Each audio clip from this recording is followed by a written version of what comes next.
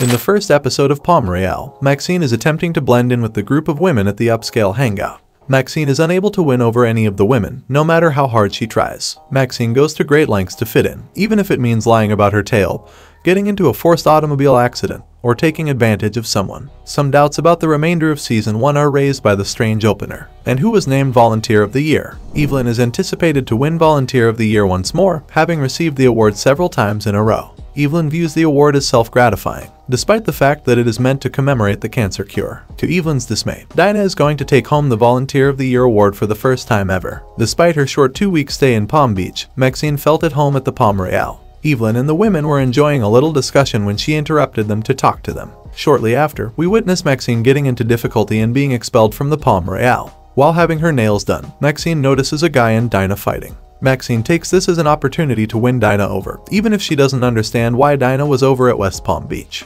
Dinah is driven by Maxine, who cuts her off and forces her to crash into the rear of her vehicle. Maxine wants to become friends with Dinah when they are waiting in the waiting area of Dinah's personal doctor. Dinah, however, informs everyone that joining the club costs $30,000 and that monthly dues are $500. Dinah is aware that she cannot afford that based on her possessions. When Dinah experiences a mini meltdown, Maxine takes advantage of the opportunity to talk to her about everything. Dinah tells Maxine everything about her life for the remainder of the day, including the fact that she is pregnant and that she was having an affair. Maxine goes to see Linda since she needs an abortion and wants to help her take care of it. When Maxine takes Dinah to get the abortion, everything goes according to plan. Maxine seizes the opportunity to go pick up Dinah's outfit for the impending awards event after being turned down once more. When she does, Evelyn hears her discussing Dinah's illness after she makes insinuations about it. As a result, Evelyn and Grayman give Dinah some cupcakes. Dinah accuses Maxine of stealing cupcakes, claiming they were meant for ill people, and rushes over to confront her. After exchanging angry words back and forth, Maxine eventually persuades Dinah to sponsor her entry into the club in exchange for blackmail. Part 2. Maxine always trying to appear better so she can dress like Evelyn.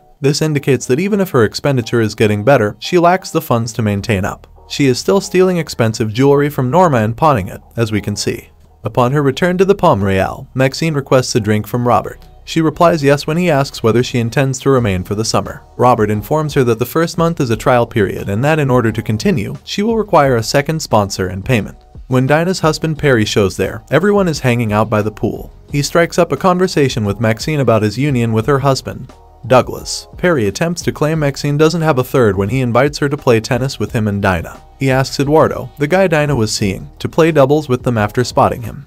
Maxine is going to see how Norma is doing. She nods off and dreams about murdering her. As she heads out to get something to bring to the charity event later, she notices Linda heading out of a room. Maxine discovers that Linda was in her dad's room, which she claims to have been visiting.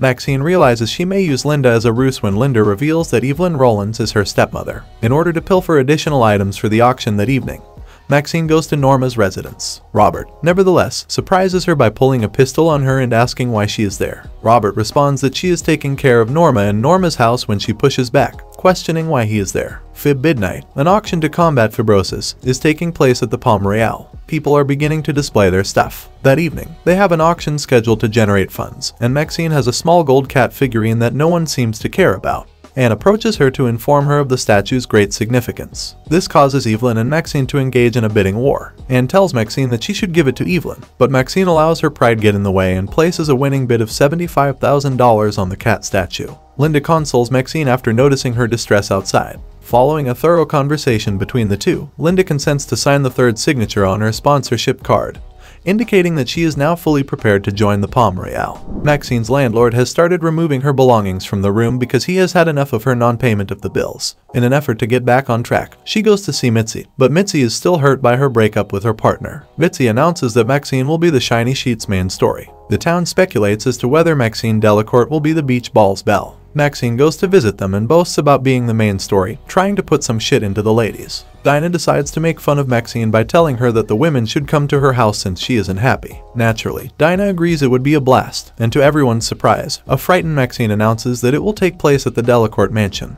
When Maxine gets at the Delacourt mansion, she discovers that everything isn't ready for her party. She attempts to kick Robert out first, but he won't go. She then goes to request Linda's assistance after seeing there is no food in the house. Even though Linda is annoyed with Maxine, she can't help but assist with party prep. Every visitor to the residence makes fun of Maxine's plan to live at the Delacourt mansion. Additionally, they place a drink order, and Maxine realizes she is alone in making the beverages. Robert refuses to assist her when she tries to ask for it. The women tease her and criticize every suggestion she makes for the impending beach ball. Who is going to inherit from Norma? Everyone left the ladies' gathering before they had even had time to eat, so it was a complete failure. Maxine lies and says she has a lot of money when Evelyn follows up to find out whether she actually has any. She goes on to say that Douglas will get the estate once Norma passes away. But Evelyn informs Norma that her estate will be placed in a trust that will support the Palm Beach Pedigree Feline Society once Norma passes away. Norma says that Douglas would be the last person she would give her inheritance to, and Evelyn adds that they were very close. To help her salvage face, Evelyn claims she would be holding the beach ball inside the Delacourt mansion and she will pay her a small fee for utilizing the property. Maxine, not happy with what she's heard, begs Evelyn to help her, and Evelyn responds that they will have success if she locates the key to the safe deposit box and obtains the Rolodex. Douglas returns home at the end of the episode, and he and Maxine start having sex. As Linda prepared to go after spending the night with Robert, we noticed that she was holding the Rolodex that Maxine had been searching for. Thanks for watching, and if you're new to channel, subscribe and click the bell, so you don't miss out latest videos of Media Breakdown.